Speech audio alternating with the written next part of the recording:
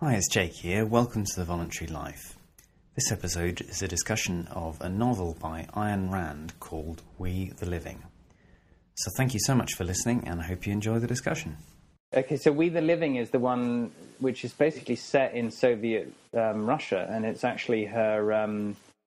it's pretty much like an autobiography of her time. Really? Yeah.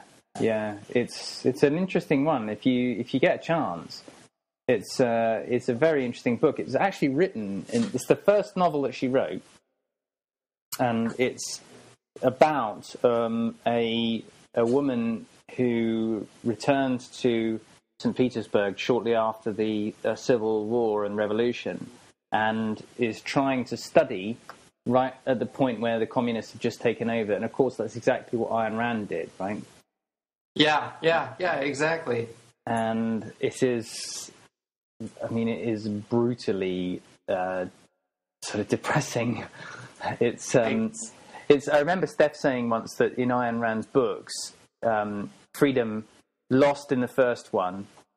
It was a tie in the second one and won in the third one, right? The first one is We the Living, where freedom loses. The second one is The Fountainhead, where it's sort of a tie. And the third one is Atlas Shrugged, where they win. Right. But no, this one it's pretty brutal. It's very well done, though. It's That's surprising.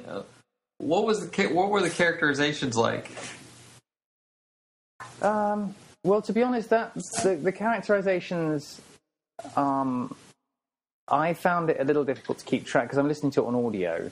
So I found it a little bit difficult to keep track of who's who because they've all got these deep Russian names. And it's like Melisaya Ovinovskaya, and I'm thinking, hang on a minute, which one's that? Is that an aunt or who was that again? Right. But I think they all refer to each other with their first and middle, and yeah. But I mean, they're a little bit, cardboard in some ways, in the way that Ayn Rand's ones are very extreme, But I have to say, probably less so than later. I mean, the interesting thing is that one of the main characters is actually a communist, and he's a man of integrity who sort of ideologically was a communist in the beginning and then becomes gradually disillusioned, right? But he's actually one of the ones who has quite a lot of integrity in the story. And interestingly enough, the kind of Kira, the main heroine, is going out with an aristocrat who's just a total bastard, basically. I can't really understand why he's a hero at all, because he just treats her like shit. But I think the idea is he's not a communist, so, Oh, right. That makes him cool. Virtuous. Yeah. Why did you ask about the characterization? Well, because I was just I was wondering how and you did a pretty good job of describing how they compare to Atlas Shrugged and Fountainhead. And, when you said that it was surprisingly well done, I was thinking, Yeah. Yeah, I mean, they're not. Put it this way: what's interesting is that these characters actually do go through a transformation, right? Whereas in her other characters, like, they're just born, superstars, and then the world changes and they just sort of fight their way through. Do you know what I mean? Right. Whereas these characters go through a transformation, and the transformation they go through is from virtue to corruption, and almost all of them are destroyed. I mean, they are pretty much all destroyed by the system. And so it shows how basically the rise of communism, and it is like a gang takeover. I mean, it's very well done, the way she describes, like, the communists taking over the university, and then gradually the secret police starts getting its fingers into everything and so forth. And in order to survive, everybody starts making compromises, including the lead character, right, including Kira, and starts lying to their loved ones and doing, all of this stuff, right, to get by. And so, interestingly enough, they are, although, this was her time when she was supposedly into Nietzschean superheroes, the characters do actually undergo a transition to, basically, to get broken by the system, which is kind of interesting to watch, none of the characters is capable of rising above it. Not really. I mean, they, like, in a sense, the rising above it of Kira's boyfriend is that he just becomes totally self-destructive, and he, like, just takes massive risks with black market trading and stuff, which is, in a way, just sort of, you know, completely signing his own death warrant, right? And she keeps saying to him, look, let's just save the money and let's find a way out of here. And he's like, oh, what's the fucking point in trying anymore? He's just sort of like, he's just kind of, he's so disgusted with himself as well, he's just sort of given up. And she is like having an affair with a party member, basically to protect herself. And so she's like lying to her boyfriend, and she's, you know, so she's completely morally compromised herself to survive. And I bet, you know, in some ways it was probably Ayn Rand thinking this is what I would end up doing if I'd stayed there, you know? Yeah. Yeah. Did she write that book in the States or while she was still there? Yeah, she wrote it in the States.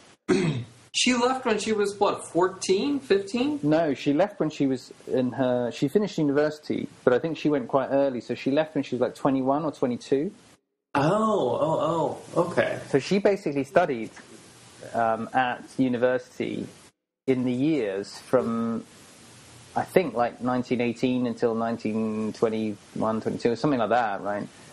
So she was surprisingly good English for... I know. It's amazing. I thought she left earlier in life than that. No. But I read the autobiography, and the interesting thing is that apparently, I mean, her family really got hammered because they were...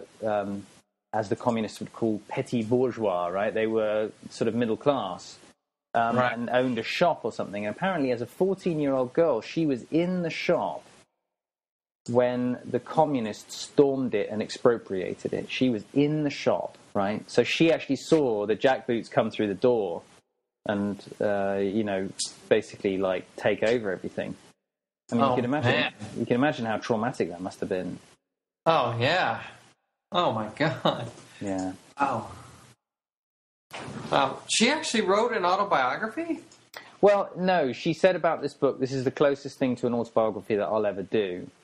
Oh. And in the book, Ayn Rand and the World She Made, I can't remember who the author is, but it's a biography of her. She basically makes the case that loads of the stuff in We the Living is pretty much Ayn Rand's sort of experiences. And a lot of it is, you know, obviously the Kira heroine is you know, incredibly beautiful, and all of these things that Ayn Rand's characters always, the shorthand for virtue and beauty that she always uses, right? Right. But still, I think a lot of the, I think it feels very well observed, and I'm sure that that's because she saw this stuff happening.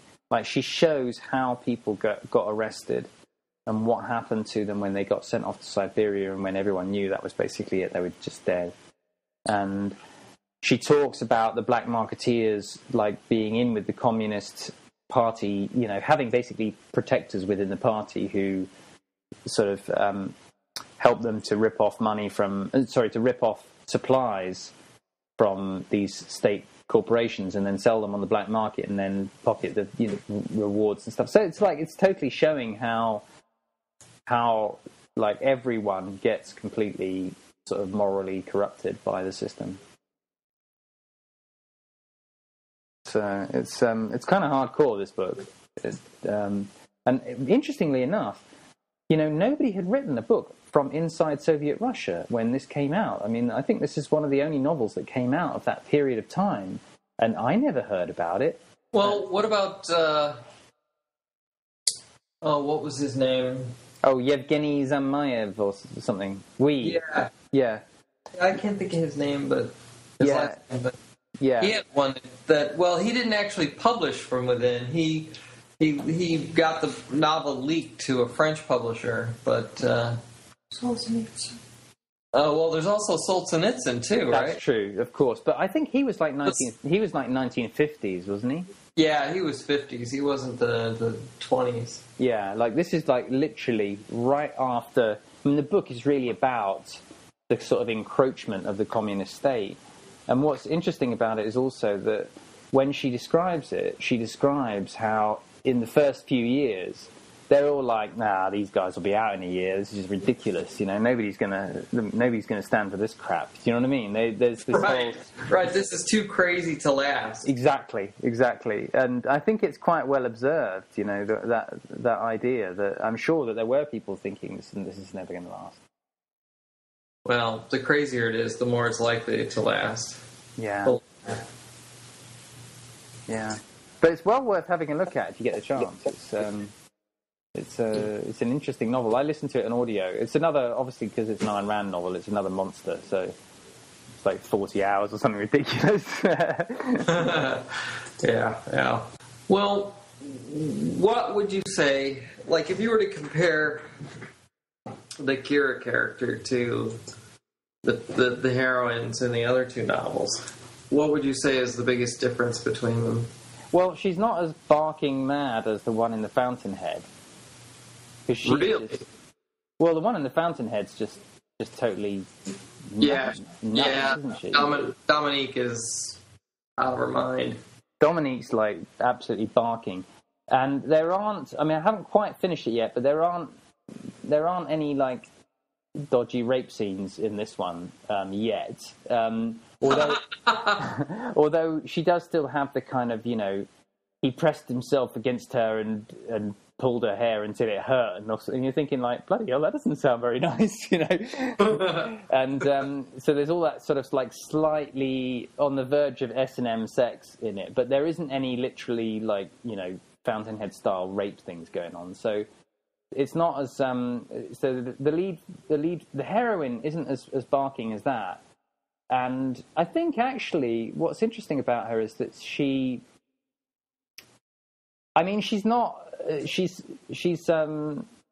basically spends the whole novel like totally lying to two guys. She's two-timing these two guys, right? One who she ostensibly loves, and the other is this party member who she's basically shagging in order to keep herself protected and to get money off him.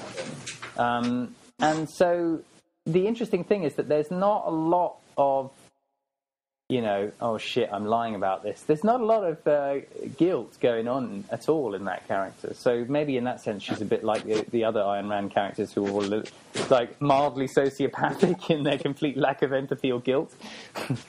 But I would say the difference here is that this is like totally desperate circumstances, and in a way you can kind of understand when people are being shipped off to concentrate to work camps in Siberia and stuff. You can kind of understand how they're all the main characters are just getting totally corrupted because they're all basically fucking terrified. I mean, the whole situation is like, and right. And here's another thing that's really nobody wants to get disappeared. Exactly, and they do another thing, which is she observes this really well, and you can just so imagine it, right? So first of all, obviously the economy starts to grind to a halt, and there's no work, and everything's nationalised, and you can't get food unless you've got a ration card, and you can't get a ration card unless you've got employment, and you can't get employment unless you've proven to be, a responsible citizen, and that means basically you've got to be working for the party or working in a party-approved job, and in order to keep that job, you have to go to all these social events, right? And she describes how it's like, oh, citizen, you need to come and present on industrialization tonight at the Marxist Reading Club or something. And they're all like, oh, fucking hell, I've got to read up about industrialization. they're all going along and doing these sort of like presentations. And I can just imagine this kind of social obligation to go and spout out all of this Marxist nonsense in order to prove that you're loyal, Yeah, exactly. It's not because they're not doing it out of the social obligation itself. They're terrified that if they don't do it, that somebody's going to come and haul them away as an enemy of the state, right? Yeah. And one of the characters says, they make us do all of this stuff because they want to keep us from having any time to bloody think. So it's like, not only have we got to do all these menial jobs, but we've actually got to go along to these stupid social events because then you don't even have time. And she describes how they give them exams, right? In like Kira works as she's like a tour guide around a museum or something, and all the tour guides have to be able to answer questions about what's in the news. And they're like, how many oil wells did the Soviet state build in Baku last week or something? And they're kind of like, I don't know. Well, you should know about these things. This is all part of your consciousness of our growing state. Right? Don't you care about the revolution and yeah. So it's sort of it goes on like that, and but Kira, so as I was saying about her character, you can sort of understand the circumstances. Apparently, interestingly enough, Ayn Rand went back and edited this because apparently in the first edition there was some far more explicitly Nietzschean morality in there. Really? Yeah. So there's a quote that apparently, like, one of the communist guys says to Kira, I understand. You admire our ideals, but you dislike our methods. And apparently in the first edition, Kira says, oh, on the contrary, I admire your methods and I hate your ideals. Right? And the idea being that she admires their bloody-mindedness of just, being totally in pursuit of their own ideology to the point of killing people and so forth. And Ayn Rand takes it out, and so in this edition she just says, no, I don't admire your ideals. And actually, that's interesting because that squares with something else that I read. Ayn Rand actually used to keep journals about the novels that she was writing. Oh, really? Yeah, and it wasn't for this novel. It was for a novel she never wrote. She writes glowingly about a murderer somewhere in the Midwest here in the 20s. Yeah, I think I seem to remember. But the things she's saying about him are actually sort of similar to what you're saying about, like, how I admire your methods, but I despise your ideals, right? And she speaks about this guy in terms of, like, well, his ideals might be fucked up, but you have to admire the fact that he's going all the way, 100% committed to them. Right. That he's acting on them. Yes, I seem to remember hearing about this and he was like some kind of awful, like, child rapist and killer type guy, wasn't he? I mean, he was like he was a flat out psychopath. I mean, I've read this about Rand, like that she actually. What the hell was going on that she was getting, interested in this psychopath? And I seem to remember that the whole idea for her was that the entire society was against this guy, and therefore she was interested in taking an opposing view or something like that. Isn't that right? Well, because on the face of it, you got to say, like, Ayn Rand, what were you fucking thinking? Yeah. It's on what planet is this? Is this a cool guy? Well, she was wrestling with the concept, right, of acting on your values, right? Right. And that's what this guy was doing, at least in one sense, is acting on a certain kind of value in his own mind. Right. Well, I guess that's true, maybe at the abstract level, but I guess psychologically there was probably something else going on for her during this part of her life. Oh, yeah. And I'm guessing that... Plus the fact that there isn't a single hierarchy of virtue that you can define or describe that makes murder a value. Yeah. Yeah. And I'm guessing that, I mean, she must have had a lot of unprocessed trauma from having grown up during those times, because they were just super traumatic times in Russia. And, I mean, she, as I say, she saw her whole family get, expropriated, and no doubt there was all sorts of weird stuff going on that we probably will never know about. I mean, who knows? It's quite possible that when they expropriated, they might have raped her. It's quite possible, because when they jackboots go in and they start to, take over, it's not like they're going to be particularly respectful towards Jewish small business owners in terms of the communist ideology. Well, I suppose they weren't necessarily anti-Semitic, but at least small business owners, they're not going to be they're not going to be respectful. Those are the class enemy, right? Yeah. So who knows what she went through, and also who knows what she went through in her own family that she wasn't processing. But and just in the way that you describe the love interests that Kira was engaged with in this book, you can catch sense of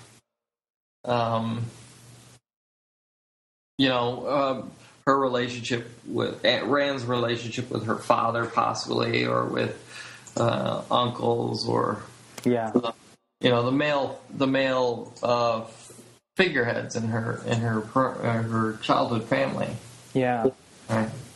So I think there are two things going on with this book and her early work. One is that thing that you were talking about at a sort of abstract level. She was definitely thinking about Nietzsche and morality and living your ideals and so forth.